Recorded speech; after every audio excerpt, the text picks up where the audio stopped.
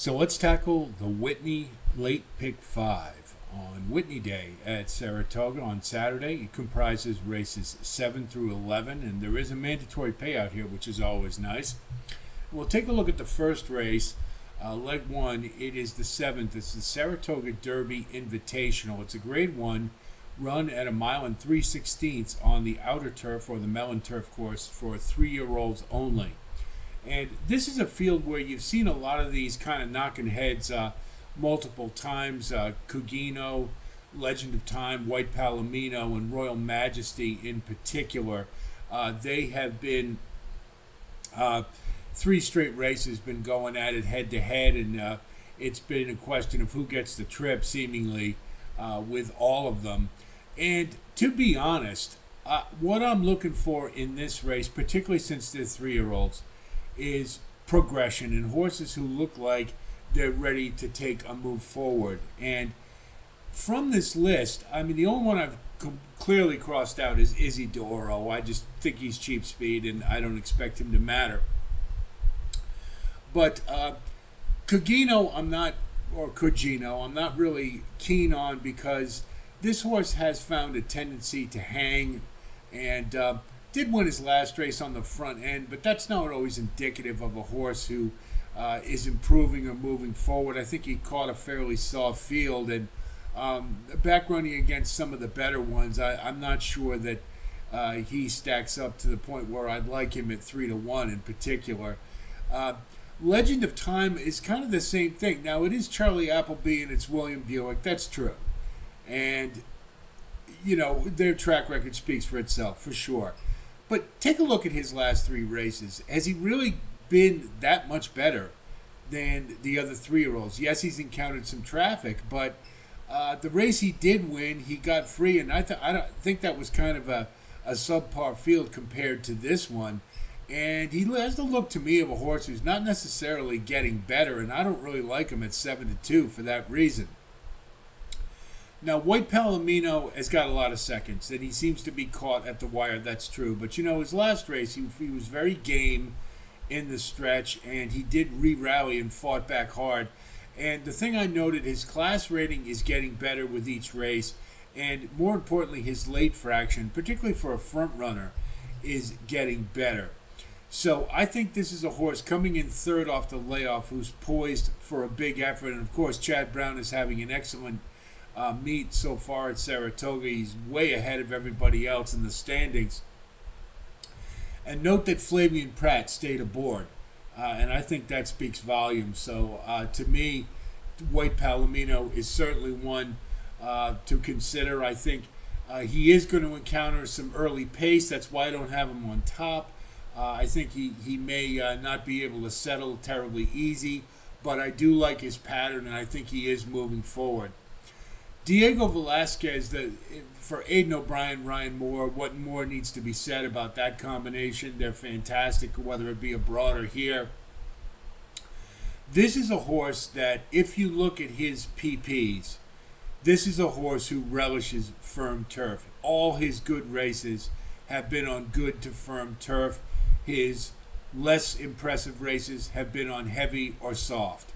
So I think the move to firmer turf, and let's remember that even if it's the turf has a little give in it here at Saratoga, it's firmer than it is abroad. So I think this is a good scenario. He won his last race on really firm turf for Europe, and he was very impressive drawing off. So Diego Velasquez, I think, is coming in this race in very good form, and he would certainly be my pick to win this race. Now, deterministic, Christophe Clement is 33% second-time turf. And he's got Joel Rosario in the irons.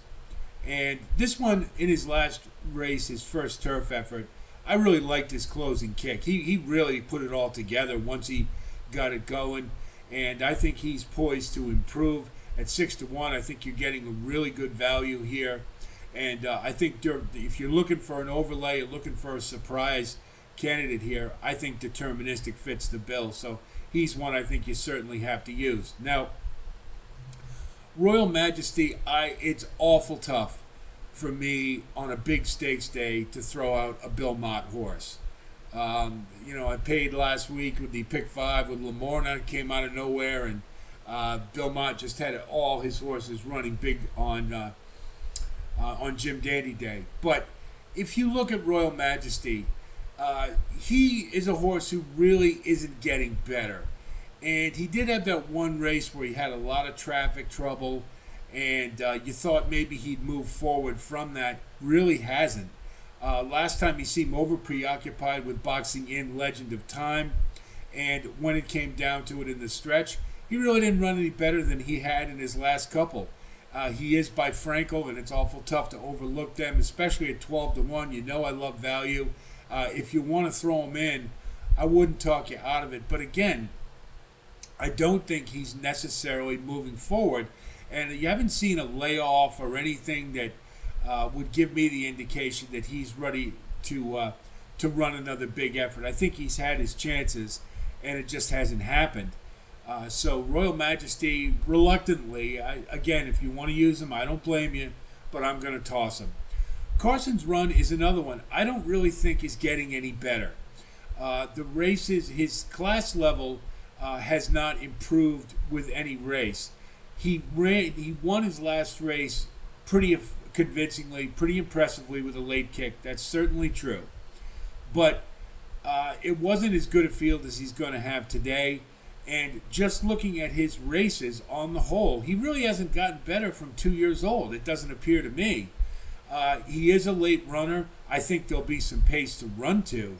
But if you consider that it doesn't look like he's got one more run in him to improve, then and the fact that Christophe Clement did not put Joel Rosario aboard, and he is certainly a closer's jockey, and he's Clement's best jockey, I think deterministic makes more sense to me in this race. So in sum, the 3 horses I think are poised for progression to move forward: White Palomino, Diego Velasquez, and deterministic, and I'm going to give the edge to Diego Velasquez based upon class. Leg 2 is the 8th race. It's the Test, a Grade 1 run at 7 furlongs for 3-year-old fillies, and this is always a great race. And we've got a terrific field here. You just look, Emery, Denim and Pearls, Bright Work, Ways and Means, and My Main Squeeze. I mean, that's a 6-horse field that's just awful tight, and there's a lot of ways potentially to go here. But what I'm coming down to here is horses for the course. And really, we've only got 2 who fit the bill definitively, and that would be Ways and Means and Bright Work. But just looking at the field here, you don't see anybody who's committed to get to the lead. And I think that makes this a very interesting race. Now, you note for Bright Work that Johnny Velasquez is aboard, and of course we know what he can do on the front end, and I wouldn't be surprised if Bright Work, coming off a long layoff, hasn't run since November, the 2-year-old, would go to the lead being fresh and maybe a little keen coming off such a long layoff. Bright Work, was 2 for 2 at Saratoga, beat Ways and Means last year in the spin away, and a little aided.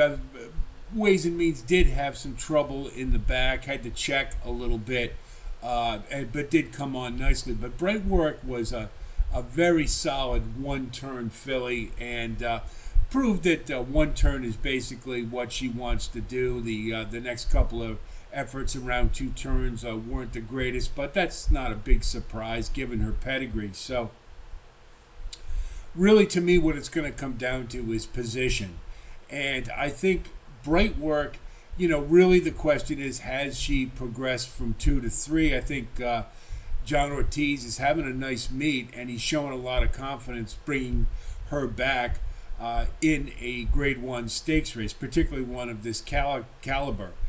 But if Bright Work comes back to the form that she had at 2, she's a fighter, and she's going to fight for every inch. And tactically is going to be in a better position than perhaps Ways and Means will be. And so Bright Work, I think, makes a lot of sense here at 6-1. There are some question marks for sure, but again, if she makes that progression to 3 years old, she could be awful tough in this spot. Emery, you have to like because she has gotten progressively better with every single start. And the thing I like the best more than anything is her late fraction continues to get better with every start. So this is a horse, while running at the same fractions early on, it has more stamina late. Maybe a hair below Ways and Means or Bright Work, but I still think this is a very solid horse. I would have liked to have seen Flavian Pratt aboard, but of course we know where he's going to be. So I think Emery is one. Maybe you use more underneath, but I think is a horse coming to this race in really good form. Denim and Pearls, I think, is a nice filly, but I just think she's a cut below. And her optimum best race, I'm not sure, is good enough to win here. There's just been a couple instances where she's disappeared, hasn't shown her full power, and more than anything else, what I think is the disadvantage is she kind of runs the same way that Ways and Means and My Main Squeeze do. So yeah, I have to like either one of them a little better in this spot, particularly the running style. And so Denim and Pearls I'm going to let go here. Ways and Me or My Main Squeeze is a very interesting horse here. I think you could certainly put in the mix. I think that really more than anything else is the running style is again comparable to some other runners in here, and so I don't know if maybe she would have an advantage that she would have in other races. So My Main Squeeze I certainly could see more of an underneath candidate to me, but obviously I think the horse to beat here is Ways and Means. Now, that last race, allowance race, was certainly a stellar effort, but she really didn't beat a whole lot. And the thing I'm a little concerned about more than anything is Ways and Means does not break well. It takes her a little while to get going. Certainly when she gets going, she's a freight train. I mean, she's got plenty of speed, and yeah, she certainly could overcome it in this field. But given the fact you've got a lot of horses who like to run from off the pace, there may be some traffic issues in this race. So I don't think it's an absolute lock for Ways and Means. And the fact that Bright Work has gotten the better of her before, I don't know. I think on talent alone, Ways and Means certainly would be the horse to beat. And I think, I'm going to pick her in here, but I'm not sure about a single. I know it's awful tempting, but just the fact that there's no confirmed horse to run to in here, and the fact you've got a lot of horses who potentially could give Ways and Means some traffic, potential problems there. So it's not a completely a lock, but I think certainly she's demonstrated at 3 years old that she's good enough to win here without a doubt. And I'll just bet Chad Brown just having a great meet, Flavian Pratt, really hard to go against them. So she is definitely the pick to win it. But Bright Work is awful tempting, given her record with Ways and Means, and tactically having a better position and breaking out of the gate. I think better than Ways and Means. So really, it's going to come down to those two. Obviously, less question marks with My Main Squeeze, so we will, Ways and Means rather. So we will take her on top in the test. Leg 3 is the 9th race. It's the Lure Stakes. It's ungraded at 135,000, running a mile and a 16th on the inner turf for 4-year-olds and up. And I got to tell you, this is a corker. If there was ever a spread race, this is it for me. The inner turf, I mean, the closers have been, it's been favorable to the closers. Obviously, with the tighter turns, it's easier for them to get a setup. But, if you look at our two closers here, confirmed, Irish Aces and More Than Looks, Irish Aces just never seems to get there. more. I can't really say much more than that. His last two, he's had a couple of thirds, and just looking at him, he's one of those cavalry type of closers. Always there late, like the cavalry was in Western movies of yore. So, it, I think he's got a favorable setup here with all this early speed, but I just wonder about that. He just may be one of those that just never seems to get there. So he's kind of hard to trust for a win bet in that regard. More Than Looks is coming off a long layoff, hasn't run yet this year, and did run in the on the inner turf at Saratoga last year. And I did note that he was wide on both turns, and in the first turn in particular, he was trying to save ground and kind of got shut off, and then got sent way out there. And it didn't look like he was that comfortable banking. So that's something I look for in these inner turf races. Coming around the bend, he was already out wide, so he was okay, and he did close pretty well. This is a good horse, and Cherie DeVoe is just lights out, and in particular with the Route Ortiz in the irons, they're 75%, so 3 out of 4. So More Than Looks certainly is a horse I think you absolutely have to use. I just wonder about coming off that long a layoff. I know Cherie DeVoe is good with the long layoffs, but that is quite a long time. And then, of course, you have to wonder if he's progressed as well. So, as a 4-year-old, but I guess we'll just have to see. But certainly, he has the back class to be effective here, and I would certainly want to use him. You look at some of these others. Swift Sure, of course, is a mystery. I looked up his pedigree.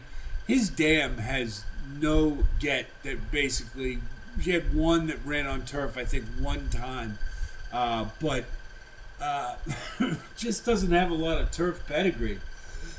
Excuse me, underneath. So, a bit of a mystery. This horse certainly has speed.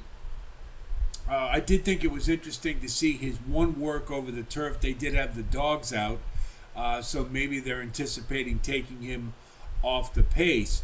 At 20-1 in this race, certainly is value, but the fact that he tends to like to run on the front end and then all of a sudden changing stream and now coming off the pace, I don't know, but if you want to use him, I certainly wouldn't blame you, because to me this is a tough race to find who has the edge over anyone else. Kubrick, case in point, his last race I really didn't I really didn't like a whole lot. He's probably in Chad Brown's care, anything is possible, and Chad's just having such a great meet, and you get Frankie Dettori as well, and at 8-1, you have to use him. But I just didn't really like the way he finished the last race. I did note, though, it may have been one of those things they didn't think they had a chance, so they didn't pursue it. So he may have a little more in the tank and may surprise from that perspective. And there's not a couple other Chad Browns to compare him to, but Kubrick one, you can't leave him off. You have to use him. Now, Big Everest has a positive record at Saratoga and on the inner turf, and in other inner turf courses like Aqueduct and whatnot. He's likely going to be the speed of the speed, and I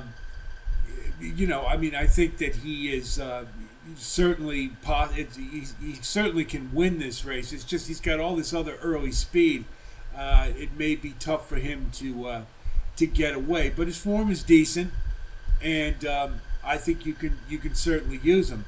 Now, Smokin' Tea had won this race last year and is coming off a layoff. They seem to be following pretty much the same pattern they did last year, so that's a good sign for Shug McGahee. Should be sitting just off the leaders, and again, if you do have issues with those closers, with Irish Aces doing what he normally does, and then More Than Looks maybe not firing all the way or having trouble with the inner turf, Smokin' Tea may make a lot of sense at 6-1. So to me, it was really difficult to find a horse that has an edge. I might lean towards Kubrick, just because he did have probably ran in the classiest of races last time, and the field was pretty deep. So from that perspective, this is a little bit of a class relief, I'd say.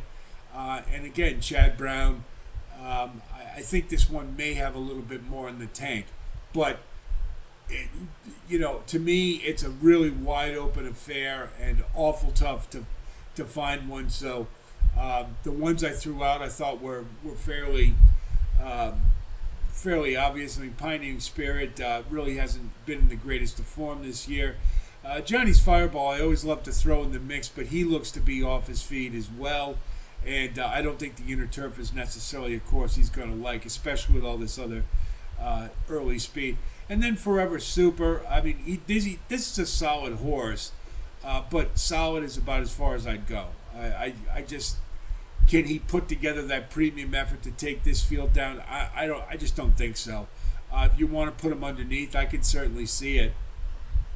But again, really tough race to find an edge, to find one. And if you had to pin me down, I'll go with Kubrick, just because he's Chad Brown.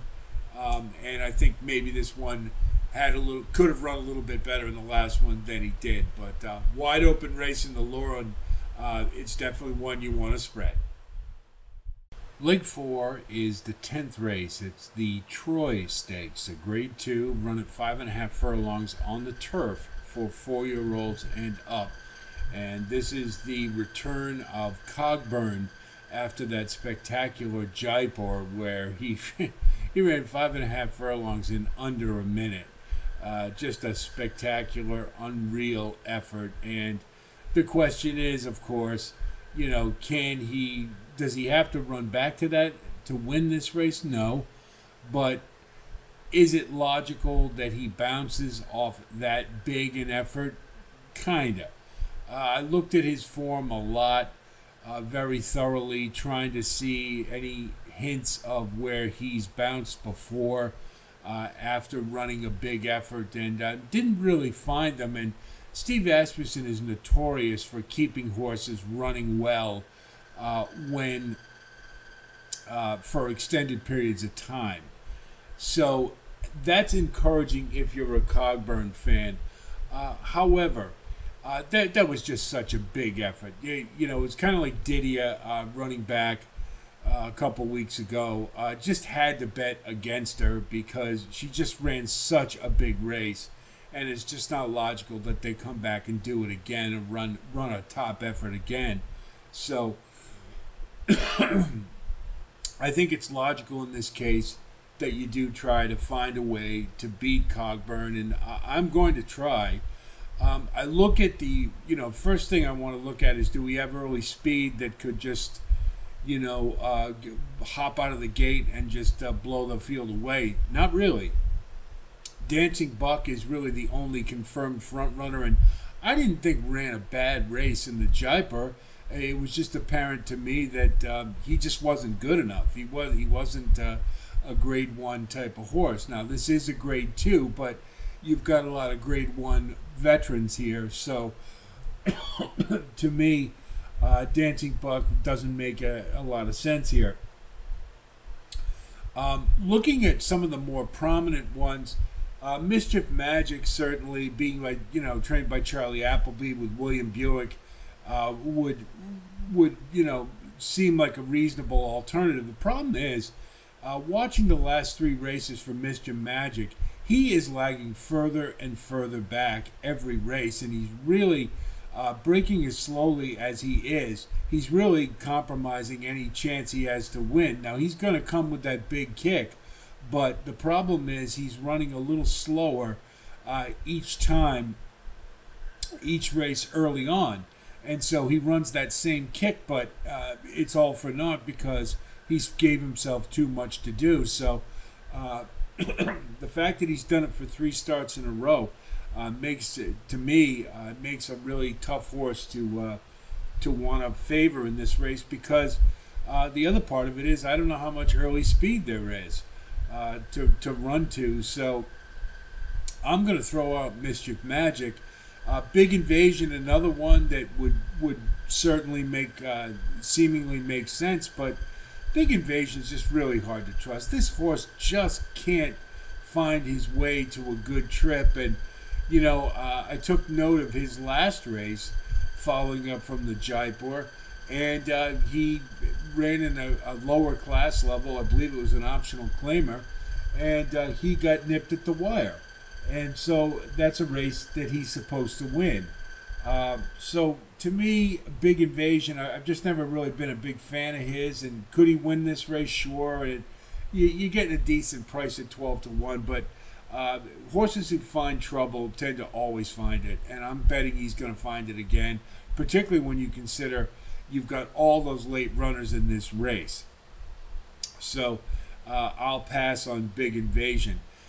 The ones I settled on, so Sua Summer is one I kind of went back and forth with. I don't think this horse should quite be 30-1. He's trained by Bill Mott on a big stakes day, and if you took note of his tab, he's been running very well, working very well, following what was not a very good effort in the Jaipur. I mean, he was up near the pace early and then just sort of faded. Didn't have much of an answer late. Could he run a better race? Sure. I mean, he's 3 for 4 at Saratoga, and it's really hard to leave him off. Certainly, if you want to look for a bomb, he would be a pretty good candidate here. It's just his form overall lately has been really subpar, and it's just hard to like him. But his tab is encouraging, and if you want to throw him on your ticket as a horse to beat Cogburn, I wouldn't blame you if you wanted to give it a shot. But the two that I like to do the job, I like Groom's All Business. I really like what I've seen for his last couple of starts. This horse certainly can put up comparable speed numbers to take this one down. And he just looks in really good form. And I think he has the right running style, being up near the pace. That's usually where these races are run. And at 8-1, I think you're getting some nice value. So Groom's All Business, to me, makes a lot of sense in this race. Outlaw Kid would be another one I'd think about at 15-1, mainly because Flavian Pratt is aboard more than anything else. This one has beat Big Invasion last time, and shows the kind of turn of foot that I think that he could factor in this race. He may be tactically at a bit of a disadvantage. He tends to run about mid-pack, but he looks like a horse that, I think if Cogburn doesn't have it, I think it's going to be one of these kind of obscure or lesser-known horses, kind of comes from out of nowhere that you don't expect. And to me, Groom's All Business and Outlaw Kid are the ones that look most favorable to me. And again, I think the more prominent horses, there are reasons to go against them. And so to me, it's kind of either Cogburn or one of these two lesser known ones. And that's just the way I'm looking at it. It's an interesting race from that perspective. The problem you have is if you want to beat Cogburn, the Jaipur's come back as a key race. 3 other horses have come back to win their next start. It's really tough to look past him. But running that big a number in his last race, I just think maybe this is the time you want to try to beat him. And so I'm going to take a shot with Groom's All Business, and we're certainly going to use Cogburn. You have to. But I think maybe this is the time you want to try to beat him, so we'll try with Groom's All Business and Outlaw Kid. The final leg of the Whitney Pick 5 is, of course, the Whitney. It's the 11th race, running 1 1/8 for 4-year-olds and up. And one thing that's very important to note about this race is with the configuration of the track, this race starts on a turn. And that is very important, I think, when you think about the race shape here. Certainly being to the inside, if you're an early runner, is a big advantage. We're going to go through them one at a time, And we'll start with our front runners that are listed, Arthur's Ride and Charge It. Arthur's Ride is obviously a now horse. He's running extremely well. This is a big test moving into a grade 1.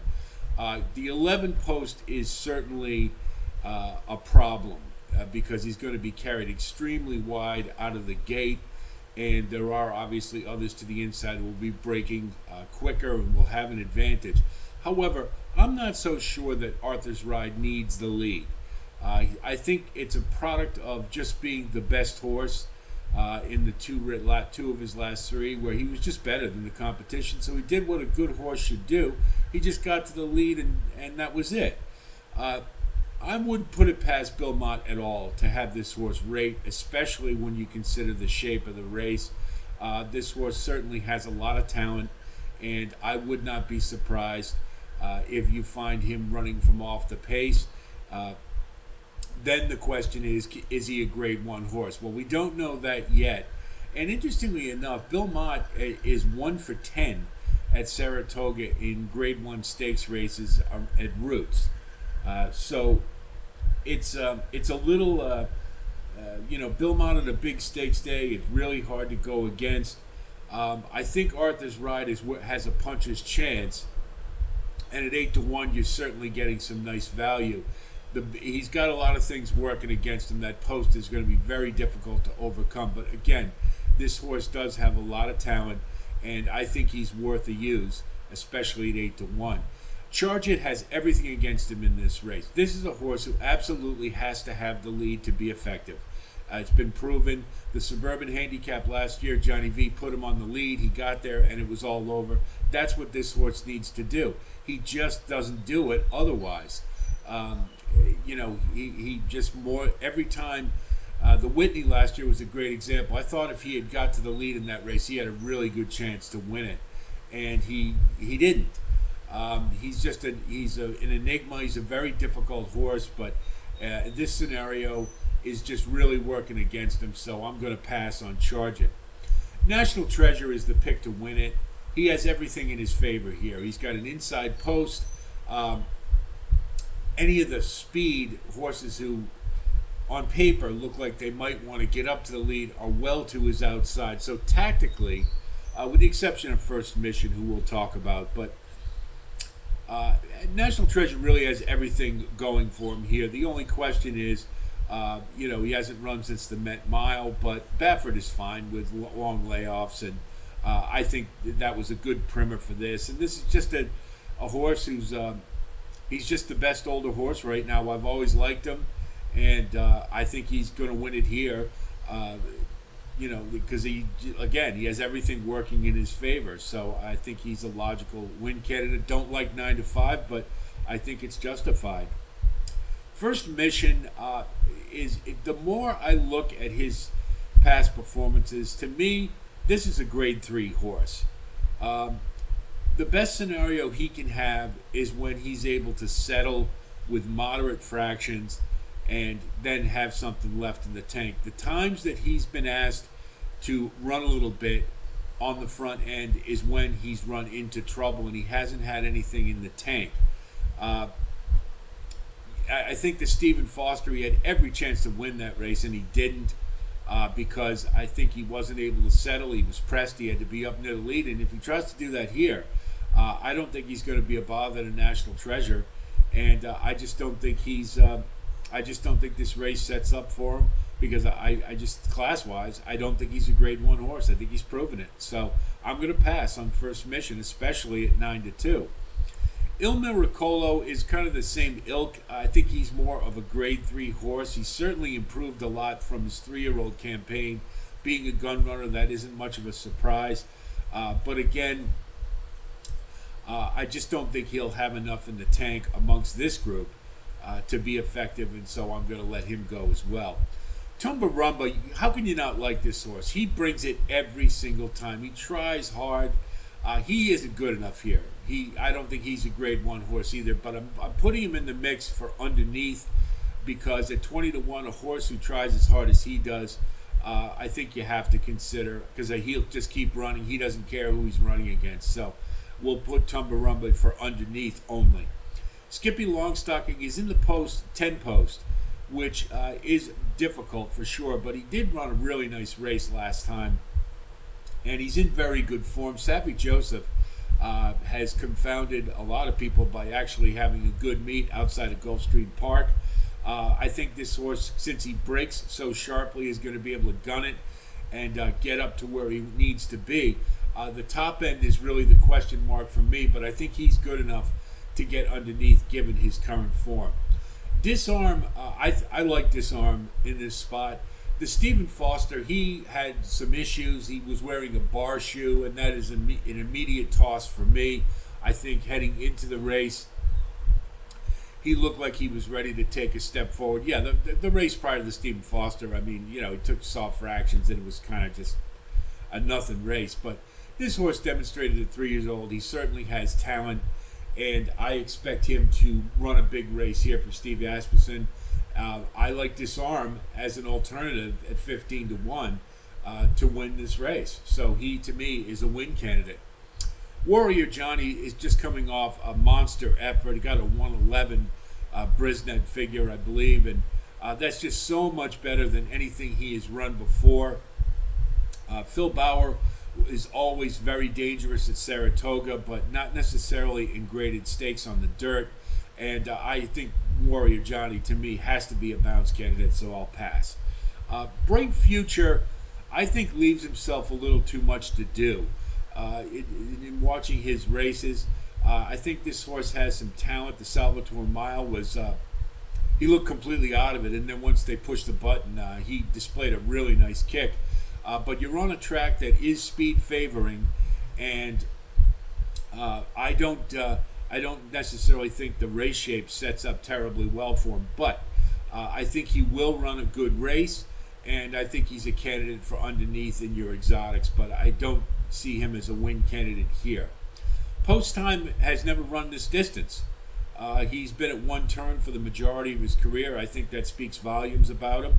Brittany Russell is not very good in shipping and graded stakes, and this horse certainly tries hard. You know, he's been in the money every single race he's run, 10 out of 11 exactas. He's a trier. He'll run his race. I don't think it's good enough, and particularly being a late runner, I think that that dooms Post Time in this one. Krupe is another one that when he breaks decently, he has a chance. When he doesn't, he has none. This is a horse who has improved from his 3-year-old campaign, but he still has those gait issues. It's just whenever he breaks poorly, the race is over. Now, if he breaks okay in this race, then I think he has a shot to get underneath. But given his running style on the track that doesn't favor speed, I think he's going to have a lot to do. And I don't know how much tactical speed Krupe really has, and that's kind of a thing that makes me against him to win this race. But can he get underneath? Yeah, I think so. And at 15-1, he fattens up your try and your super as well as the exact, and he could very well get underneath, but I don't see him as a win candidate. So in sum, a National Treasure, this is his race to lose without question, but I think Disarm and Arthur's Ride offer the best alternatives and the best chances to take him down, but they are going to need a little bit of help. So if we take a look at our ticket, we're going to go with 4, 5, and 8 in the leg 1, 4, and 6 in leg 2. We're going to spread in leg 3 with 1, 4, 5, and 9. The Lure to me is a real head scratcher. I mean, I've heard that More Than Looks is looking really good right now, and if so, he could certainly win this race. I don't have any doubt about it, but I just have a feeling after that long layoff, maybe he doesn't give 100%, so we'll try to beat him with the Chad Brown. In the leg 4, we're going to go 2, 6, and 8. I think Cogburn is this is the time you want to get him after such a monster effort. So we will try to beat him with the 8 and the 6 as well. With Flavian Pratt aboard, I think is you can't underestimate him. So we'll go 2, 6, 8 there, and then in the Whitney, I think it's National Treasure's race to lose. So in blue, it should be a 3 in blue. But I do think that Disarm offers a really good shot at taking him down if he can rebound. Certainly, if you hear he's wearing a bar shoe again, I just toss him right off the bat. And then Arthur's Ride, because if he can rate and run differently than he has, which I think he can do, I think he has the talent, and you never want to underestimate Bill Mott. So we'll throw him in the mix as well. So that's 3 times 3 times 5 times 3 times 3. That's a $135 ticket on a $1 base, and at 50 cents, it's $67.50. And I think this is a really good pick 5, and I do think you have some vulnerable favorites in here. So if I had to look for a single, I would single National Treasure, probably. I'm not sure about Ways and Means. Something tells me that late running style may make her vulnerable, especially with Bright Work in the mix. But still the best candidate to win. I just can't see singling in that case. So to me, the best single would be National Treasure, because the race shape, everything sets up to the best. This is a very cool sequence. These are great races. There's not a dog in this field of races, so I think it's a make for a really exciting sequence on Saturday. And I hope this helps you with your own analysis. I wish you the best of luck as always, and we'll keep on the lookout for our daily stakes plays and for the spa. And we're going to try to get some Del Mar in there if we can. Time is always an issue for me, but anyway, there's plenty to be looking forward to from Right at the Wire. So stay tuned. I'll talk to you soon, and until then, be well.